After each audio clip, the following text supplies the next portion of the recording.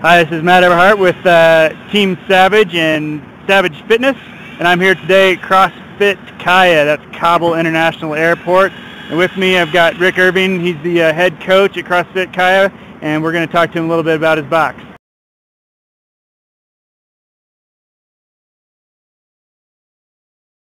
I'm Rick Irvin. I'm the head coach here at CrossFit KAIA. I'm from Del City, Oklahoma. I've been doing CrossFit for about 10 months now.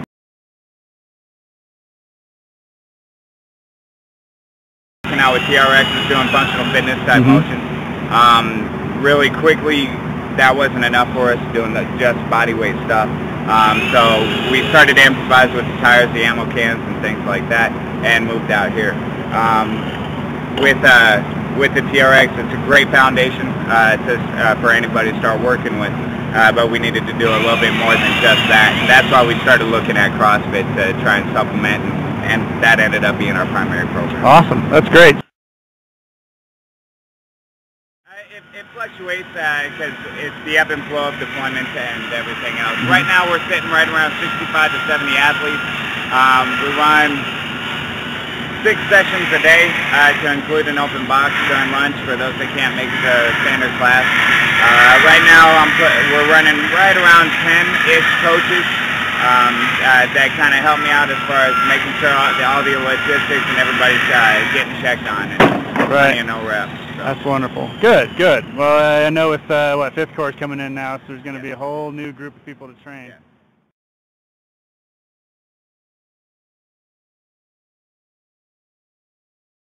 So really, as far as it is, you know, for military, it's all about PT, combat readiness, making sure the soldiers ready to do their job whenever they're called upon. That's what's so great about functional fitness stuff. On top of that, if you're able to do it in a public place to where people can notice it, you know, if you're doing it, people are going to stop, check you out, and wondering what the hell's going on, especially out here when we're throwing plates around. Right. Especially with all the yelling and the music and everything else, that kind of helps lure them in as well. Right. So really, anybody that's trying to start out, just have an idea of what you want to do and have an idea of how to step it, how to phase it in. Kind of like how you did with your own stuff as far as starting with the boot camp where we started with the TRX. Try and collect things, like we went to the logistics yard and we got plenty of tires, searched around for ammo cans, filled them up with rocks. We already have lines, so let's start doing shuttle sprints and tire flips. And, right. You know, and as it grew, so did our program, so did our equipment.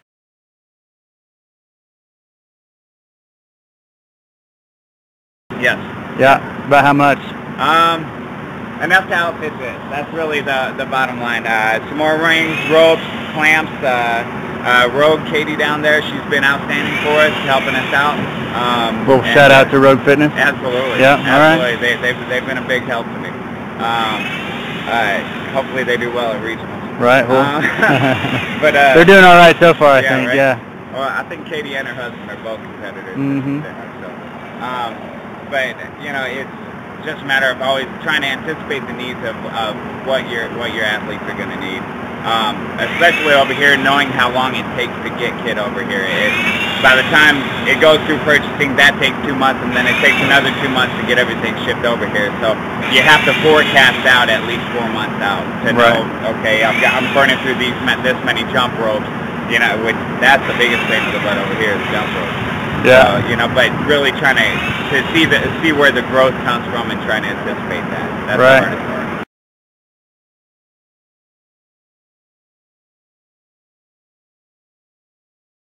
Checking out boxes back home, trying to see the different programming. You know, you always want to compare your box to everybody else's.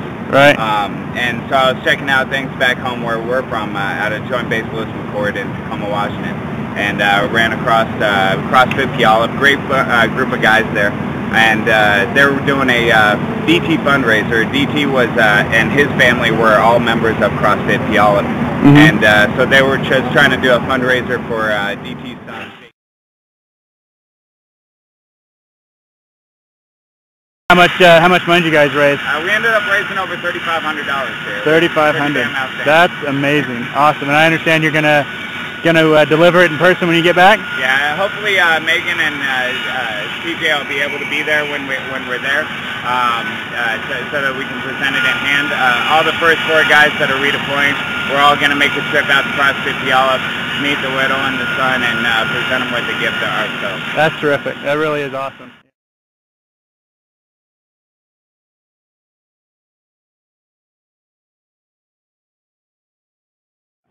So I guess that kind of brings us up to the competition coming up. CrossFit Games are right around the corner. There. Absolutely. Anyway. Yeah. So what? Tell us a little bit about that. 2012 Mission Afghanistan Games is hosted by the State Department at the U.S. Embassy. It's a great program for a great event for all the boxes here in Kabul. We all get together. Most of the Kabul boxes are all down located close to each other, with few exceptions. That's being one, and Camp Phoenix being the other. So it's really a great opportunity for all of us to come together and go play and do what we do. Do you guys have an idea how many people you're expecting?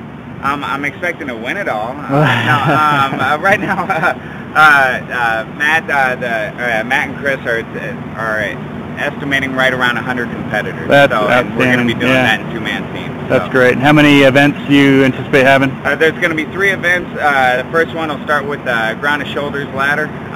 Then we'll move on to the Hindu Kush Lung Crusher 2.0, and then the main event. And it ought to be pretty good. Awesome. They throw quality events every time. So. Great. All those are going to be posted on your website then? Absolutely. And that's CrossFit, KAIA.com? Absolutely. Great. Awesome.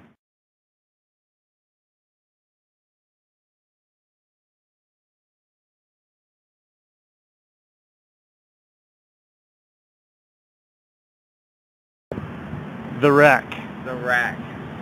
Outstanding thing. Very, very proud of this.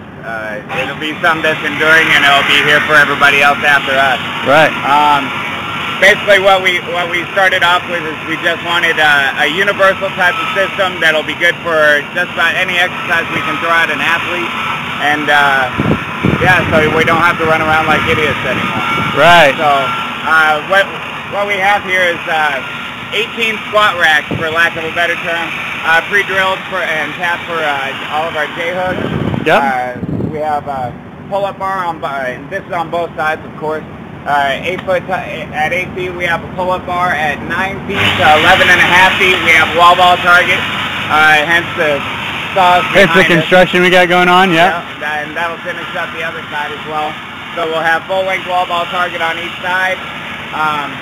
Gables for something that we didn't think about beforehand was the sway when we start tipping. Yeah. So we've got the gables going along. Up top, we've got a centerline beam galvanized for our ropes and rings. Got a few more of those coming as well. Top of the rope is right around 16 feet. 16 feet. So plenty of room for a swing on the rings. A lot better than the old ratchet strap that we were using. Right. So it allows us to do just about anything that we want here. That's great. Yeah, it really is amazing. Not entirely sure about the color being a K-State grad, but it's definitely. Okay. One more sooner.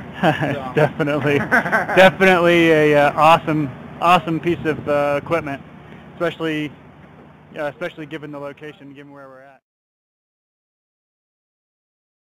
For pull-up bars, we've got beams going in between our blast walls and the fence here. Right on the other side, you can kind of see the outline of the blast walls, the horizontal support structures that go in between, and that's how we ended up out here. We started out with TRXs hanging off of the antenna towers that you can see in the background. Yep. And people got sick of seeing 20 people lying all over the ground while we were doing atomic push-ups and things. So we moved out here. It was a good location for us, wide open space. We could improvise for pull-ups outside, and started just collecting things.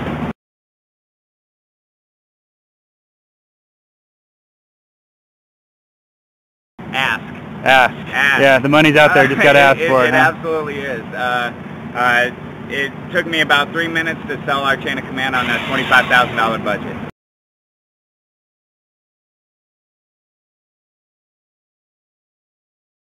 I hope so.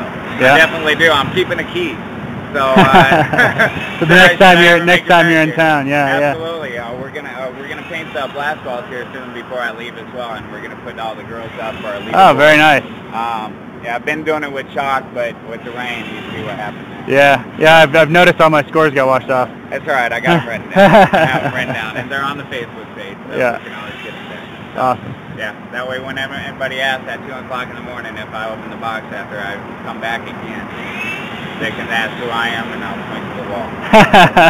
Easy enough for me. Right on. I'm really impressed with what's going on here, and having been doing the workouts, I'm a big fan of CrossFit KAIA myself.